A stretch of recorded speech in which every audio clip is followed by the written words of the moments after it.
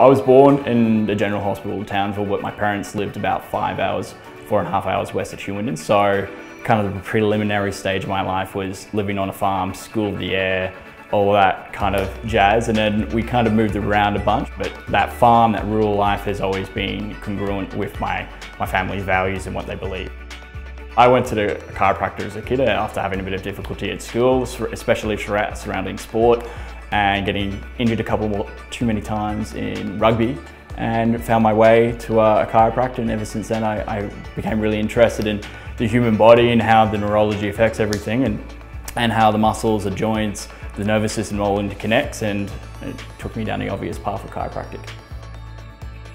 The ACA has been fundamental, and I feel like every student who wants to get out there and get involved, they've been incredibly supportive. And one of the big ways they do that is a transition practice seminar that they put on for students who are about to enter the profession. I feel like without that kind of insight, with having a panel of chiropractors and talk about their experience, having that seminar and having those resources on stage and able to contact them later is fundamental to your transition from being a student to a chiropractor. The association's been fantastic when it's either being the webinars, which is unreal, just continuing to develop your clinical expertise.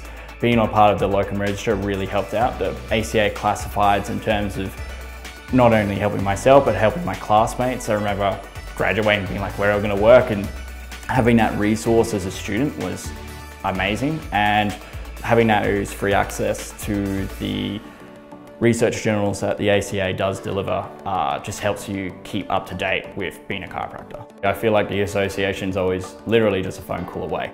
And the least that we could be doing as young chiropractors is to get involved in any which way you can, whether that be serving on a committee or helping out at an event or providing feedback to the ACA. It's nothing small, there is no small roles. Your insight, your perspective is one day what's going to be driving the industry of tomorrow.